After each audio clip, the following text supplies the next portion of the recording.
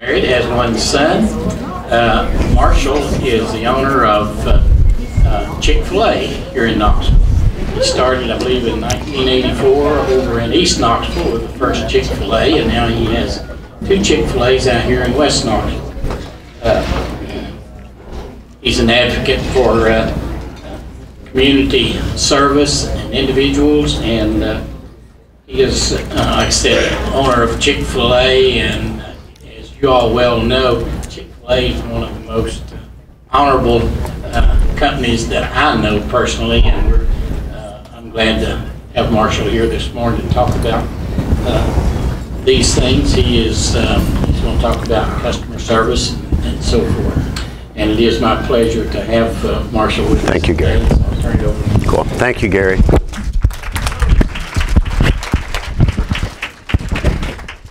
Thank you, Gary. I appreciate it. I've been told I need this, so I'm going to use it. Thank you very much. As Gary said, I'm Marshall Wilkins. I'm a West Knoxville boy, grew up here in Knoxville, went to Bearden High School, went away to be a lawyer, started a construction company, ended up selling chicken. So you just never know where you're going to go. Yeah, well, it's good to be here. I'm glad I got in when I did get in with Chick-fil-A. I've been asked to talk about a few things. It seems like a lot of people want to know what makes Chick-fil-A Chick-fil-A. How can you take a fast food restaurant, first of all, which has a negative connotation in itself, that sells a chicken sandwich, and turn it into something that people say nice things like Gary just said about who we are and all of that. Hopefully I'll share some of that with you today and make some points. I will tell you, I am not a speaker per se. I'm more of a talker. And I'm also going to tell you, I'm probably not going to tell you anything that you don't already know. I'm going to talk about a lot of common sense things. I'm going to remind you of a lot of things. Hopefully they'll help you and make this worth your time, and you can take something home either as an organization or possibly even as a person.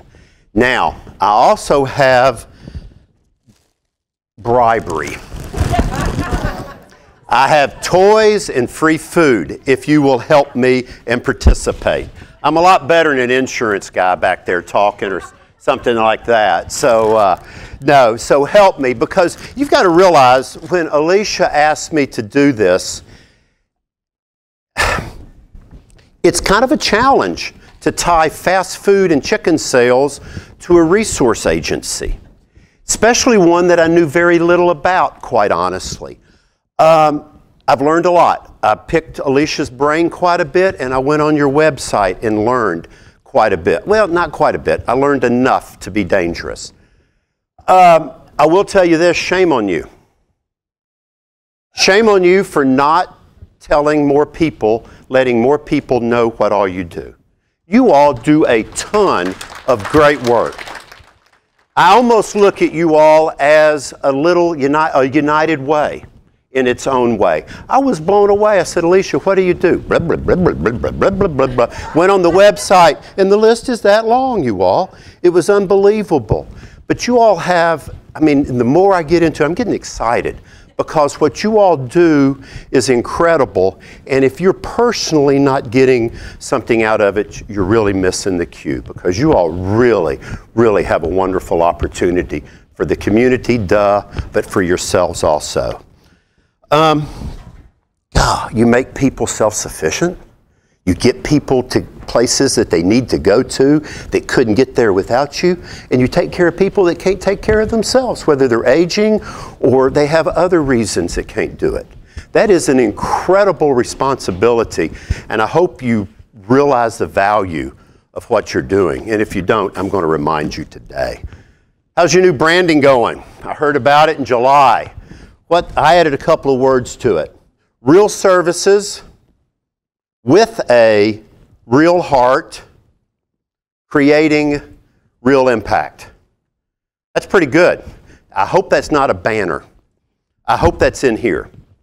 And I think we're going to talk a little bit about that, because quite honestly, the core to Chick-fil-A success is here. It's not here. It's not here. It's who we are, and we're going to discuss that. I got a question. What do you think about when you think of the word Chick-fil-A?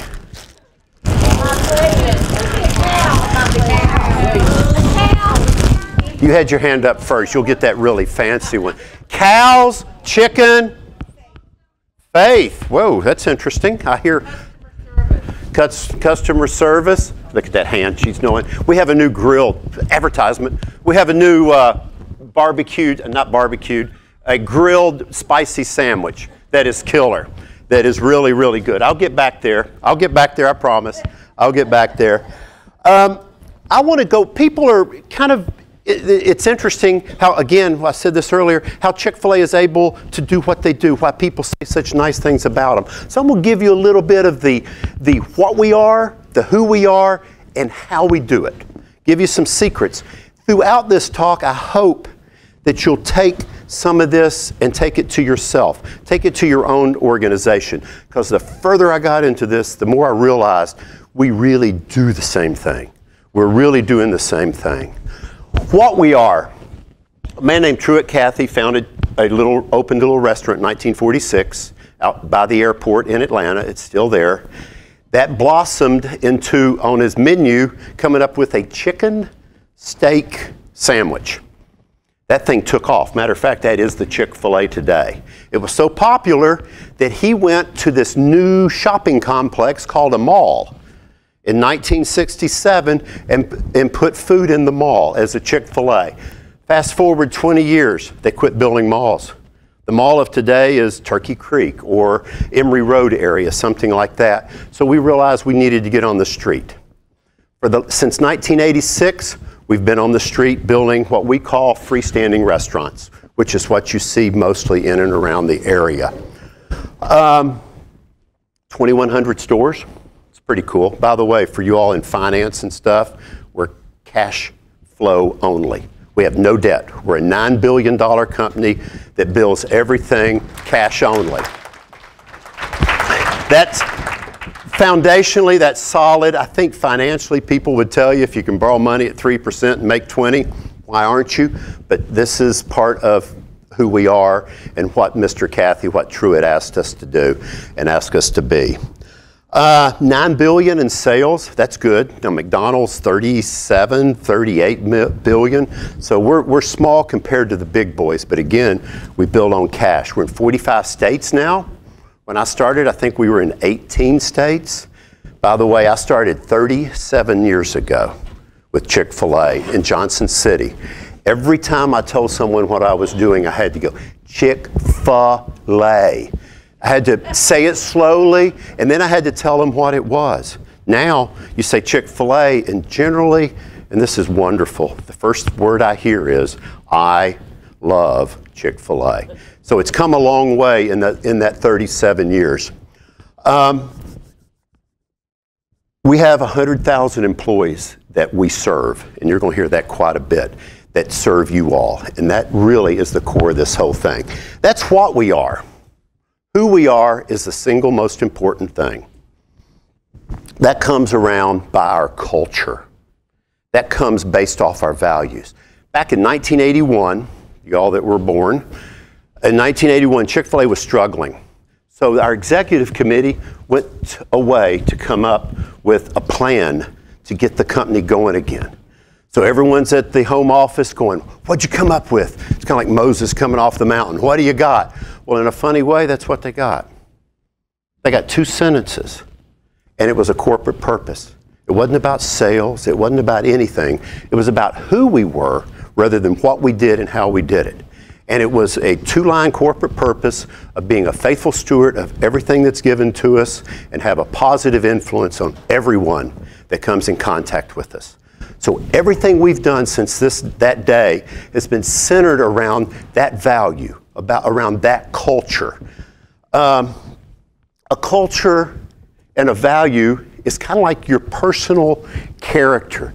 You've all got character. Character sometimes, and it catches with me, character is what you do when no one's watching.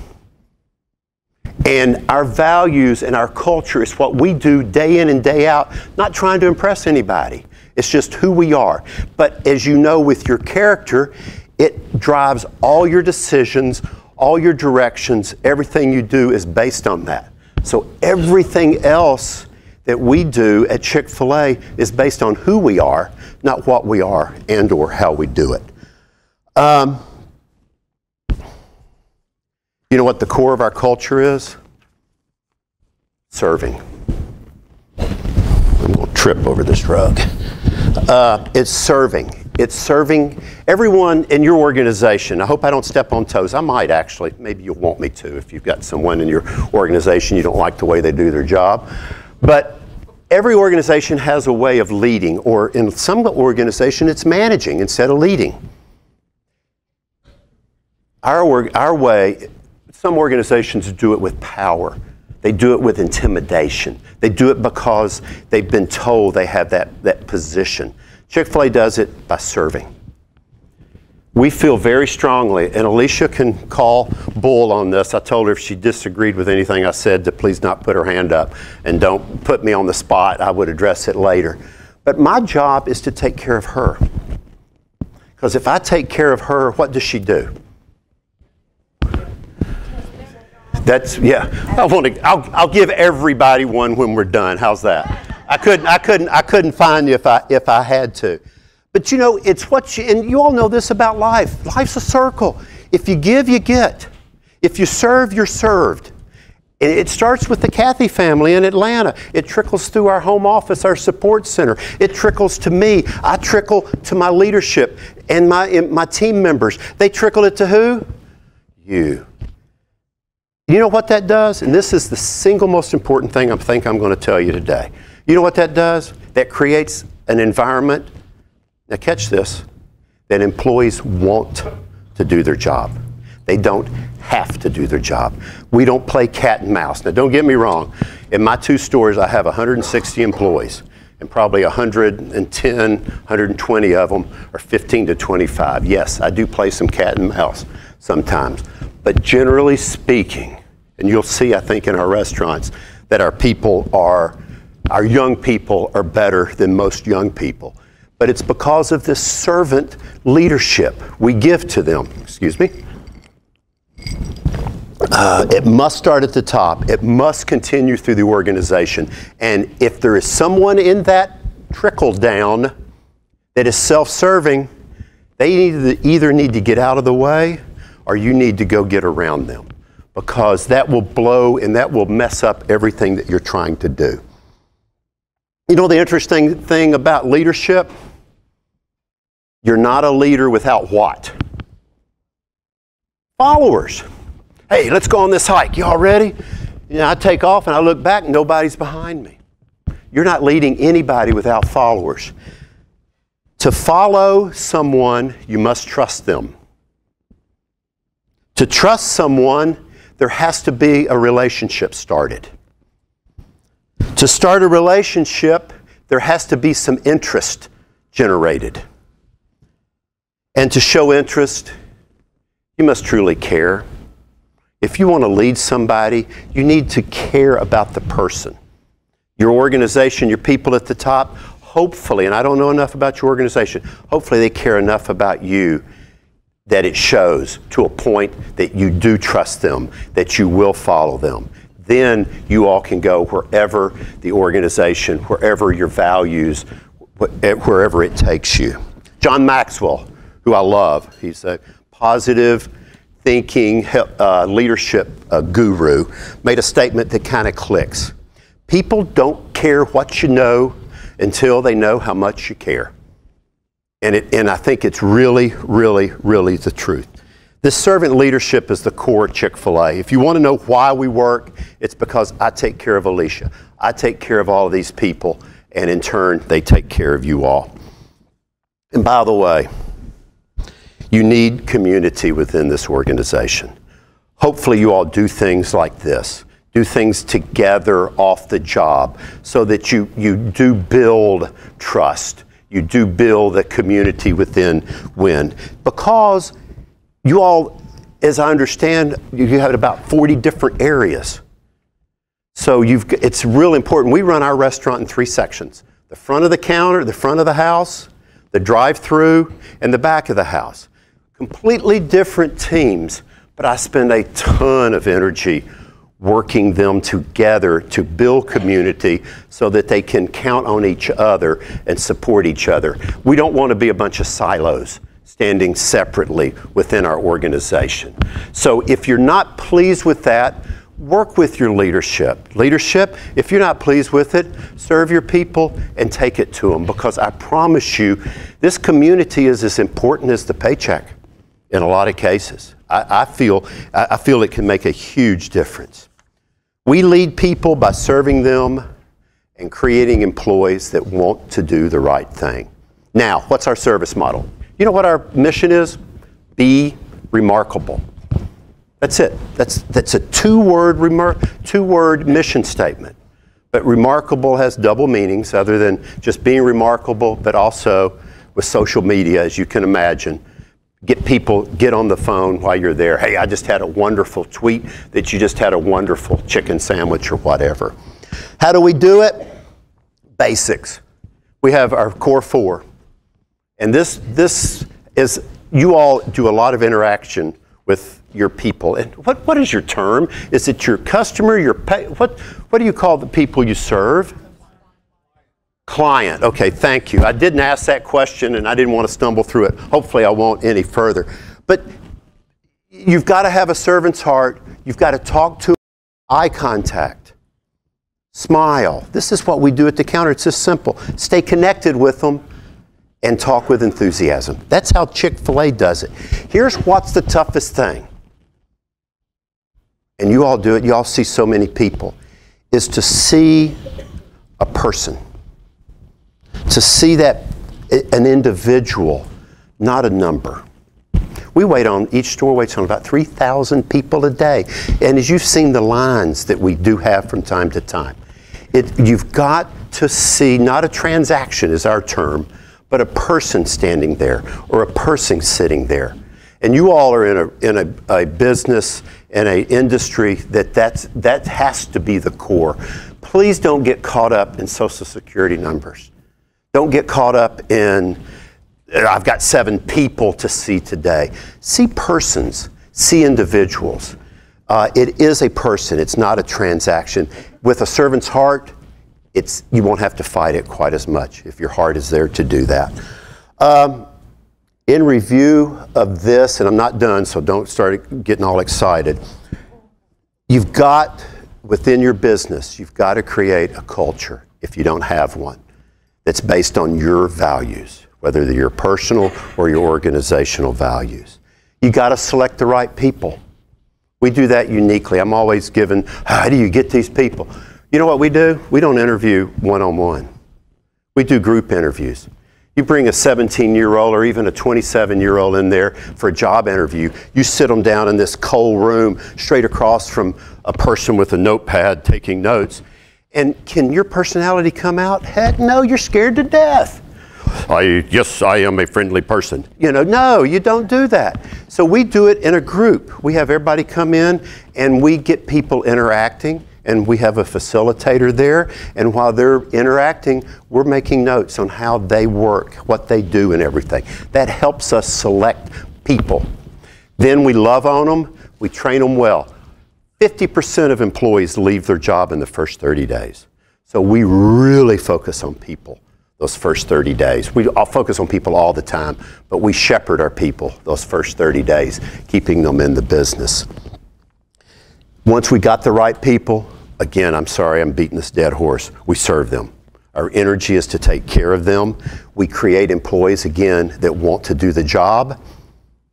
And in doing the job, we don't want transactions, we want connections. I want people looking you in the eye rather than, that'd be $7.43. Here, ma'am, that'd be $7.43. Hopefully, when you come in our restaurants, and here's the thing about Chick-fil-A or about fast food that's tough. The faster we are, the better we are. The faster we are, the less time we have to show you how good we are. So it's kind of tough. So we're going to speak to you, hopefully, every time we walk by you. And make that quick connection, because guess what happens? Over the course of your 20 minutes there, it will hopefully stack up to make that impression. Guess what 60% of our customers don't do? Guess what 60%, look at this, it's so cute. Guess what 60% of our customers do? No, that's more like 97%. 60%. Say thank you, no. My pleasure, no. What do 60% of our customers do? Or, smile. Okay, hint. Drive-through, who said drive-through? There you go. So we got 60% of our customers don't even come inside. So what have we done to connect with them? We've taken little iPads outside. You're not speaking to a box anymore. It's not a transaction. It's a connection. So we're going to get to talk to you person to person. Believe it or not, some people don't like that. But too bad. It's 99.9 do like it, so we don't let the 1% bother us. But again, it's all the little things added up. The same thing with your organization and with you. Our way is this, and I'm going to read this part. It's the right people that care, being led by leaders that serve them in an organization with clear and true purpose. Now, I'm going to tie most of this to you all now. But I do have two more miscellaneous things that I think are incredibly important.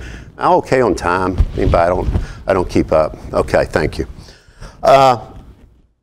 You know what the toughest system? Businesses are run by systems of different type. You know, we have cleaning systems and cooking systems and service systems. You know what the toughest system I think is within most any organization?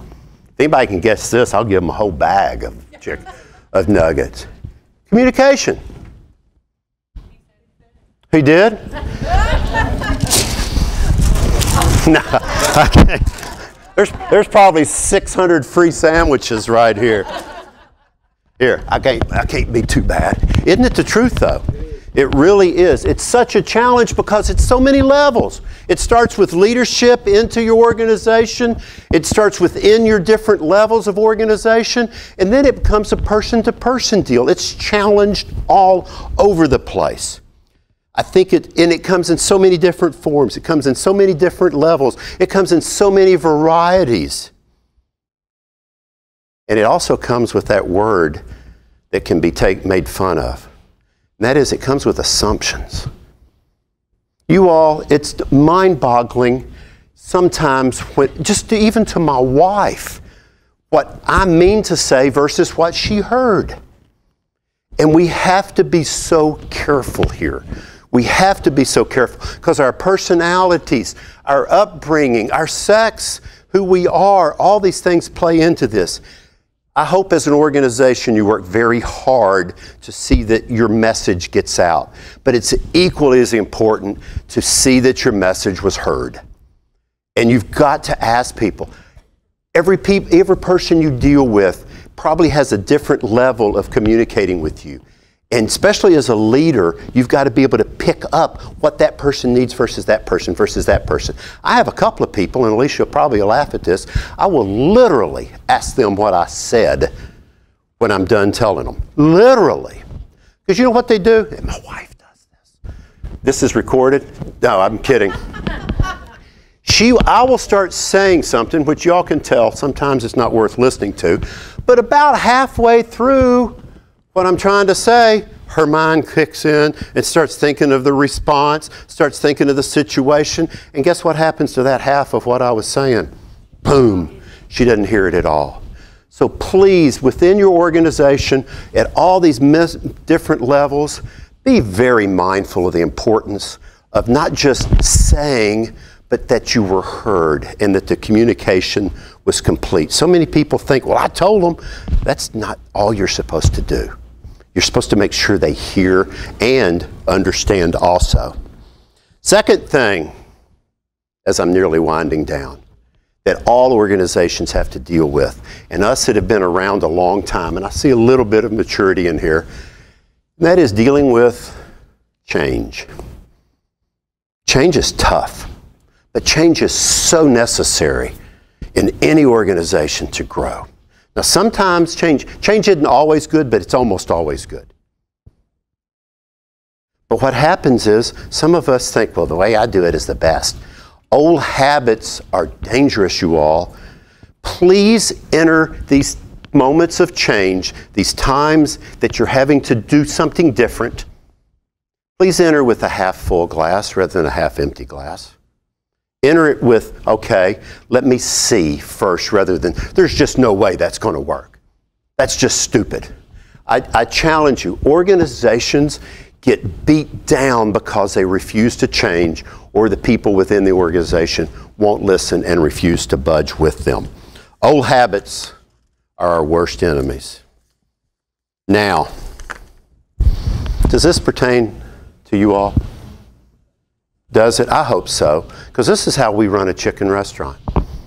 This is how we have people saying, I love Chick-fil-A. I don't think I have said anything today that you probably didn't already know. But I also hope that it brought a thing or two, whether it's personally or as an organization. Hey, maybe we do need to do this. Do we have a clear culture? And again, has that been communicated? Does everybody understand what they're in it for? Think outside the box a little bit. I challenge you to do that. Now, I don't know enough about your organization. I'm sorry, but I'll be honest with you again, I think that's part of your fault too. The more I look at you all, I'm just blown away. Look at all the similarities, our cultures. We require leadership, who we serve. And by the way, who do I serve?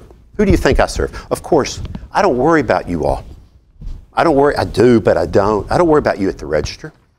Because if I take care of the person that's taking care of you, I don't have to worry about you. So I hope that you all within your organization understand that probably as important as anyone else is each other, holding each other. You all are a team, and if somebody's not on the same play, the team isn't going to achieve what they want to achieve. Yes? One thing that I have found in ESRA, and it goes both ways, is we give and receive respect all the time. From each other or from your clients? Yeah, that's wonderful. That is wonderful. And that's the core. That is the core. And again, I wish I knew more about your organization, but boy, I'm loving it. I'll tell you this. It takes some maturity to understand we all need relevance. We're not just passing through. I hope to make a difference to someone somewhere. I hope to be relevant. You all have an incredible opportunity to be relevant. You all have an opportunity to change lives. If you're doing this job just for a paycheck, what are you going to get out of it? Just a paycheck. You know, I was about to leave Chick-fil-A after 7 years. I wasn't challenged anymore. I thought, man, yada, yada. All of a sudden, this was a God thing. Parents started coming back. Ex-team members, employees started coming back and saying, Marshall, you realize you said this, this, and this, or you did this, this, and this. And all of a sudden, I started feeling a relevance. I thought, wow, maybe this is my ministry. Maybe this is what I'm supposed to do. And once you realize that, and you're made aware, there'll be so much more value to your job other than just a paycheck. Remember, everything's a cycle. You reap what you sow. If you serve, you'll be served. You all have an incredible opportunity. And I thank you as a Knoxvillian for filling the voids for people that aren't as blessed as we are. You all do a wonderful job. But you also have an incredible opportunity to have a value and a relevance to your life like most people don't. Because you're able to see the results of what's going on. I challenge you, don't make it a transaction. You do it so much, it's just another person. See the person. See, there's a story there, and you all can make an enormous difference. And again, do a better job of letting the rest of Knoxville, Knox County, East Tennessee know what you do, because you all could get so much more support, I think. I hope that I connected. I hope that you all see that I'm glad I'm done. I hope that you all see that a chicken sandwich organization and a resource providing organization have a lot in common, and we can get a lot out of it. I hope I have some chicken cards, as I call them, for that spicy sandwich or for a sandwich, and I have some little cows, and I am going to take some questions until I'm told that I have to shut up, if anyone has any questions or so forth. But that's all I have to say from prepared remarks. Yes? The comment won't surprise you. I was at Chick-fil-A on Broadway a week ago, and I was there early in the morning, and I had a pretty good sized order because I was preparing for Normally when you go into a place and you put that size of order on folks, you know what you get. I got just the opposite. Yeah. I got a collection of people. The person at the register started the process, and then as that person communicated with me, other people heard of that person and started surrounding him to support me. While I was waiting on my order, another person came around the counter and said, "Can I get you something to drink while you wait?" Wow.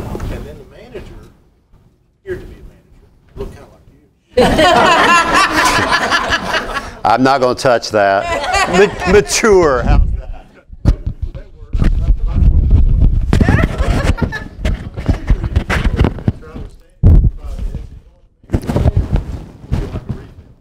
Yeah. I bet he said refresh. Yeah. Yeah. And my question, and we heard from a consultant a while back in another meeting, the origin of my pleasure, because I heard that several times. And that is your trademark, I think. We stole it. My pleasure. So that was my It's question. Ritz-Carlton. Truett went to a Ritz-Carlton and took the luxury hotel chain, and he loved that. Because so many times, and this is something I try to train to my people in not being transactional, and that is there's some things that people just don't hear anymore, and people don't hear you're welcome. So we say our pleasure because it is heard better, but truth be, it is our pleasure. Your first point goes back to wanting to do it rather than having to do it. And that's the key. We literally want to make you happy. We literally, and you know, let me tell you this. I'm sorry, I get so excited talking service. I had an employee come to me after 6 months or so, 4 or 5 months, and she goes, "You know what? Working here has actually made me a happier person when I'm not here." And I just went, yes, you know, because I knew it had sunk in and that she got it. I'm sorry. So I think the point you make about culture and Yeah. creating the proper culture that feeds everything your organization is doing is spot on. Yeah. And you can write all the rules and regulations that you want to write, fill up books with them, but if it don't mesh with your culture, then your culture is going to always be strong. It's always going to shine when we're around it or through it. Absolutely. Well, no, thank you. Words. Yes, ma'am. I heard something on the radio the other day that said that you all were very successful, but something to think about is you all are almost closed 2 months out of the year. And you're still as successful as you are. Yeah, our average, I'll probably tell you something you don't care about. Our average store does about $4.5 million a year. Yeah, thank you. It's our values. And I'll tell you about this. I've been asked, I hear you have to be a Christian to work at Chick-fil-A. No. I've heard you have to be a Mormon. I'm serious. I was told, I hear you have to be a Mormon to work at Chick-fil-A. You have to be this. You don't have to be any of that. You just got to be a good person and eventually want to serve people. And that's what ends up coming out. Our average store does $4.5 million. The average McDonald's, who is second, will do less than $3 million. And guess what? We spot them 52 days a year. So we do spot them. We're blessed because we understand what we have and where it came from. That's our values, that's our culture, that's who we are. I'll take that as a compliment, actually. Any other questions? Yes, Jeff.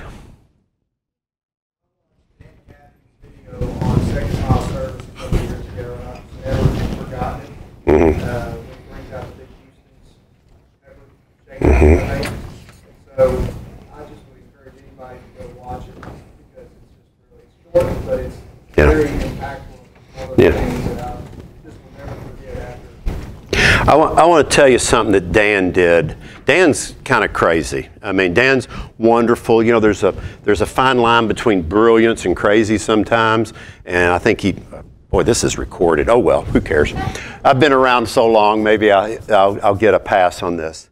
He did something probably 15 years ago that just blew my mind on this servant, trying to get it into our heads, the next level of servant.